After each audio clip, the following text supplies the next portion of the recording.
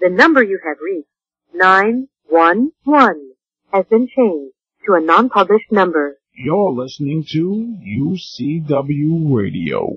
In your face. Alright, welcome to the latest segment of UCW Radio, and this is your host, Lou, aka Falcon Coparis. And I want to thank all of our listeners for the continued support just by listening to the show. We're trying to get some interesting guests on, from actors to comedians to pro wrestlers to martial artists to leaders in martial arts, and some other interesting entertainment figures. Now, today on the show, we're going to have the UK-based singer Tara London on the show.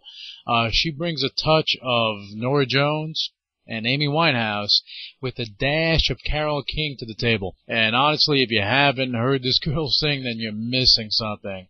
But before we get to that, I have to give you some information. Listeners can actually call in when the show is live.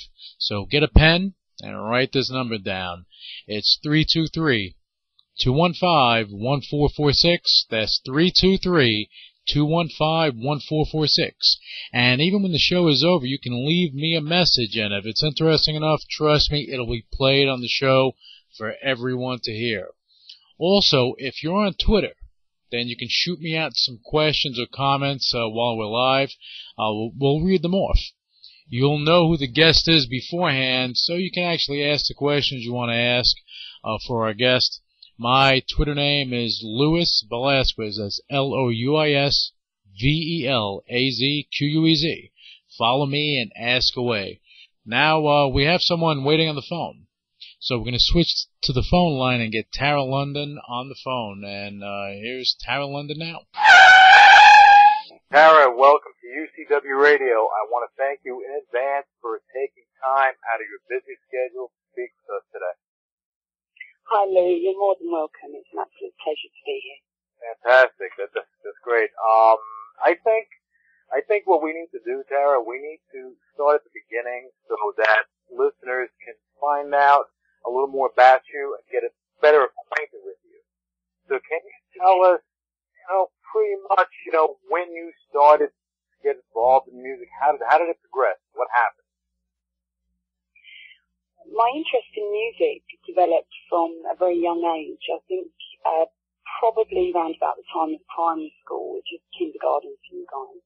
I was about 5 or 6. My dad used to play a lot of blues, jazz, soul records, and really loved kind of very early Elvis Presley and people like that. And I just developed a real sense of the way that music can kind of infiltrate your life and your emotional kind of well-being, sometimes making you happy or sad or, just making you feel jubilant about something that you're hearing. And I really liked the effect that music had on me and on people around me, and I guess that's where it kind of developed. And I started getting involved in kind of school choirs and stuff like that, and only kind of in the background because I was quite shy as a child, so I wasn't ready to kind of be at the forefront, and I never really believed that, I could particularly sing or had any talent. I just kind of liked the way it made me feel. So, yeah, I'd say from about the age of 5. Like a little magical, I guess.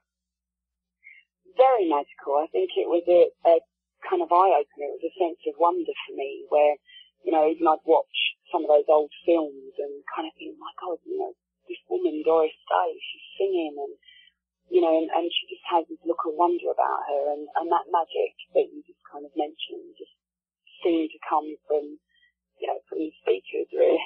and I never understood it when I was young, but as I got older, I started to realise kind of how tangible music can be.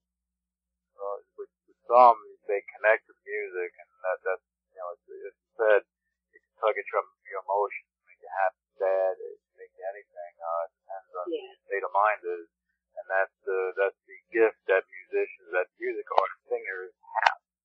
And that's fantastic. Yeah, I'd agree. Yeah. Now, let me ask you something. You're involved in music, but there are a few other, areas of the entertainment industry that you have been involved with. Can you go over that? Yeah, I mean, I developed an interest in acting, particularly kind of musical theatre and stage acting, plays and such. I think that kind of came from wanting to have another avenue in which to express myself and see if, I've always been fascinated by people that are into method acting and stuff like that, where they can totally immerse themselves in another character and almost become somebody else in a play or in a film. And they draw on their own experiences and their own challenges through life in order to portray a certain character or role. And I've always found that incredibly fascinating because I really enjoy everything that's created, everything, whether it's a piece of art or architecture or acting or singing or dance. All of the arts really do inspire me. And so I kind of tried my hand at acting for a while. I went to college to study acting and musical theatre and absolutely loved my time there, but I did actually realise kind of towards the end of the course that maybe acting wasn't necessarily for me, that I think music was continuously coming to the forefront and drawing me back, and that maybe I'd just kind of sidelined a little bit, but I don't think I was ever going to kind of walk away from music, to be honest. But you have a great appreciation for music, and I think that's fantastic, because I've spoken to artists, and I just find it interesting, and I am going to ask a question. Some artists, yeah. I ask, that say they appreciate music, or some that are talented, I ask, would you go, if you're on stage or you're in a concert and you're doing your thing, would you go and do a cover song of another artist that you love, a song that you love?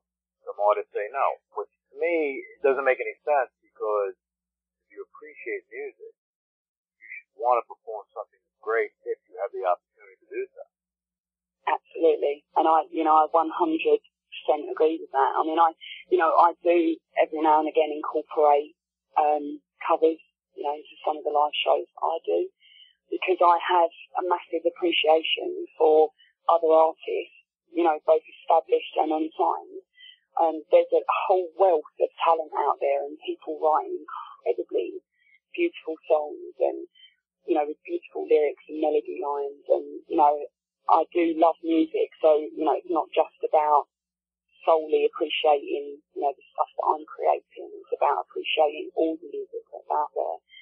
And yeah, old time kind of singers and stuff like Billie Holiday and Ella Fitzgerald, and, these are classics and absolutely amazing songwriters and singers. And how could you not want to perform, some of the music that they've created? When you create a song, I think, initially you write it to yourself, but as soon as that song's recorded and you put it out there, then you're giving that away. It's a gift, you're giving it to somebody else for them to get something tangible from it. And yeah, I totally agree. I think that artists should, want to perform other people's stuff and really embrace that. So yeah, I'm definitely on that page. Oh, that's good to hear, because I do think you're talented. And again, you do have other artists that are out there that are so talented, but I'm going to say, and again, maybe I'm wrong, but you can correct me. Now, if you do a cover of a song, would you do it cabaret style, or would you make it into your own? No. What I tend to do is, if I cover somebody else's song, I mean, depending on the style of the song, if it was something like Corinne Bailey Rae, for instance, then I would probably try to do it as faithfully to her version as possible, because, she has a certain style and a vibe that, I find a kindred spirit with, really.